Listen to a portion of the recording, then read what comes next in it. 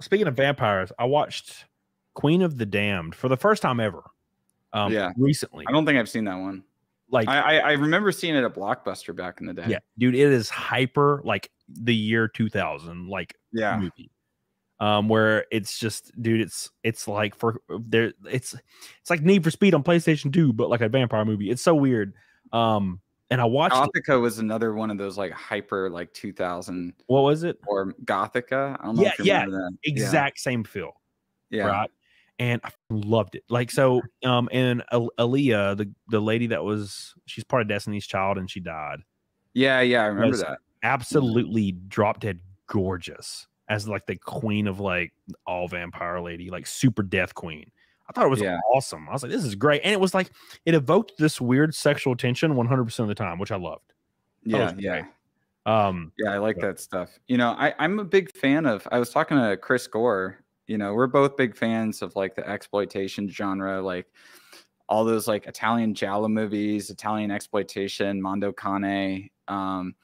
You know, there's some wild movies from back then that it's just, you know, people think that like, what's weird is you would think that as we kind of move along through time that it'd be like, oh, we're desensitized to this stuff from the 70s and now like we can totally handle that. And now we can make movies that maybe even push further. But it's actually been the opposite. It's films, they've gone woke politically, but they've gone way more conservative as far as like what they're willing to address and what they're willing to show and what kind of stories they're willing to have.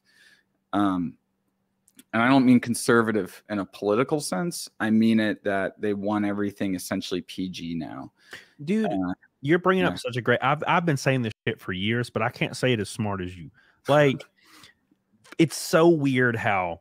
And here's like an allegory for it. There was a movement for years that still carries on today. The Free the Nipple movement. Yeah. It's like, I'm all for it. There is no guy that's not for this. Yeah, exactly. They made a movie called Free the Nipple.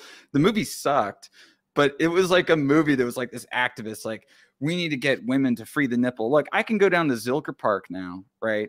You go down to Zilker Park, you go to Barton Springs, and there's plenty of women doing topless sunbathing. I mean, I've been to the beaches in France, you know, I don't care. Like, I really do not care if I see a woman topless sunbathing. I'm like, you know, like, she doesn't want the tan lines. She doesn't want the tan lines. Like, you know, I'm like, and I remember one of my friend's girlfriends, he joked about being a lifeguard there and she got so mad, so jealous. She's like, but there's topless women there.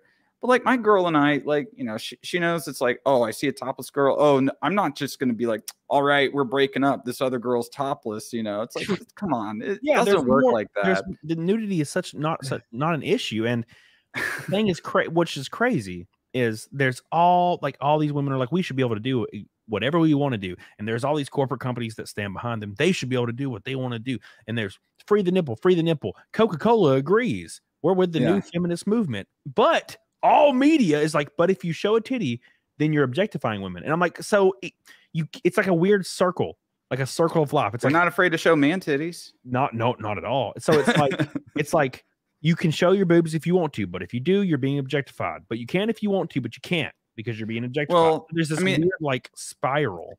Yeah, I mean, and here's the reality of like any kind of art, right? Is that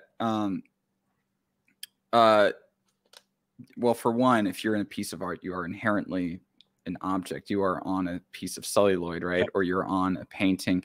And the objectification goes both ways. I mean, like you watch like 50 Shades of Grey, like the dude, Jamie Dornan is objectified in it.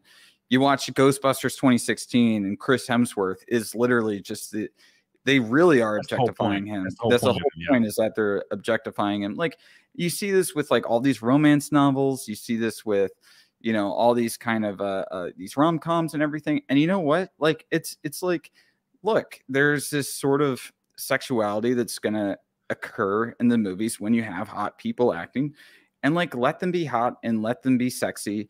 And it's not a bad thing to have movies be sexy. Like it's not a bad, and it's not that it's not even that they're even being objectified. It's just that they're doing their part, and if those actors agree to agree to do those scenes, then they obviously have no problem with it. And you should just say, okay, well, if they don't have a problem with it, I shouldn't either, you know? And like, and if you do have a problem with it, just don't watch the movie. Like, you don't have to watch every movie.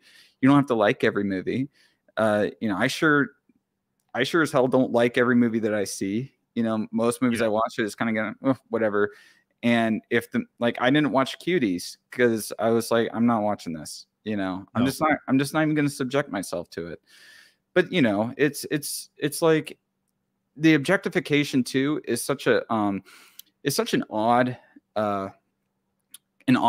away from the women who are doing this, who think that this fits the role or think that this is good for the piece of art that they're making. It takes the agency away from them and it puts it onto this sort of faceless consumer. You can't say who is objectifying who, because like I watch a movie, you know, and there'll be female nudity in it, but I'm still seeing the actress for the actress. Yeah, of course. Watching the performance. I'm not going like, you know.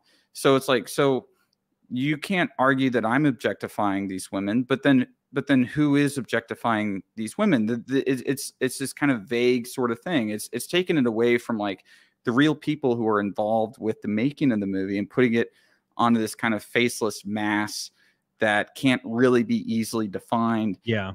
And it's just a catch-all, and I don't think it's a good argument. I agree 100%, dude.